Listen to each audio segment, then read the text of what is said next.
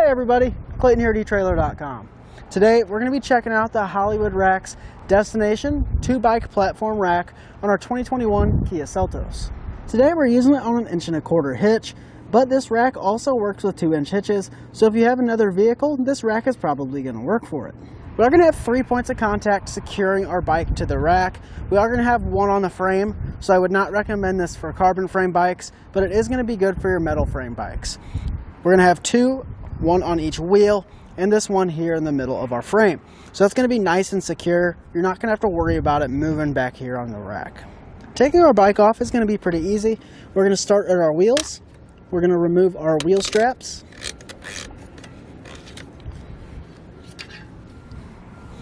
To do that, we're just going to push in on this button and pull out on that strap.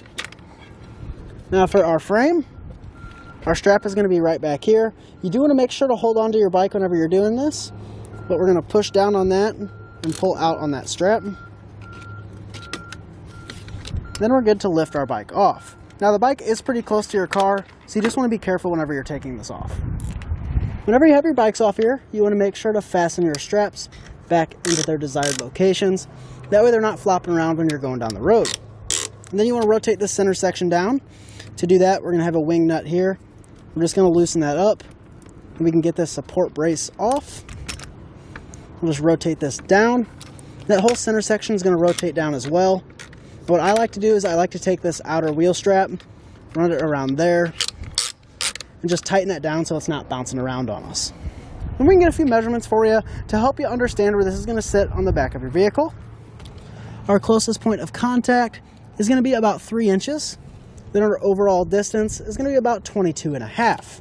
To tilt our rack up into the storage position, we want to remove this pin on the back side. Then we're going to unthread this guy. With that off, we can just rotate our rack up and then reinstall this bolt. One thing I do like is it is going to be tethered to our rack, so we're not going to have to worry about losing that. And then our closest point of contact, which is going to be this strap here, is going to be right around 1 inch. Then our overall added distance is going to be about 9 inches. Now, one thing I do like about this is that our shank actually comes up, so that's going to give us a little bit more ground clearance. So right here at the back, we're sitting at about 15 inches. And down here at the shank, we're sitting at about 10.5 inches.